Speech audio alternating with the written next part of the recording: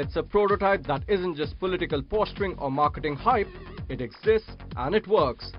As soon as we powered on the tablet, we were astounded as it flashed Android, as opposed to the rumors that it is Linux-based. But that wasn't all. The fact that the tablet handled the Android OS fairly smoothly was a surprise. The tablet is Wi-Fi enabled, which made our first browsing experience simple and quick. $35 it may be, but it's a fairly impressive little package.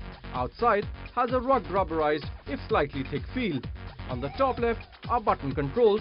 The sides have a mini and full USB, a mini SD card slot, a SIM card slot, a video out and headphone jack. The touchscreen's a bit slow to respond as it's laid by resistive type.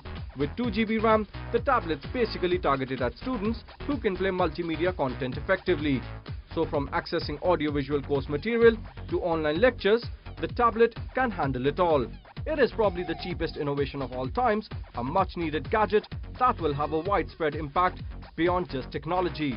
For a prototype that has been built indigenously and debated globally, if all goes well, then this $35 tablet could put India into a new league as a provider of the first true low-cost education device to make children of this world learn.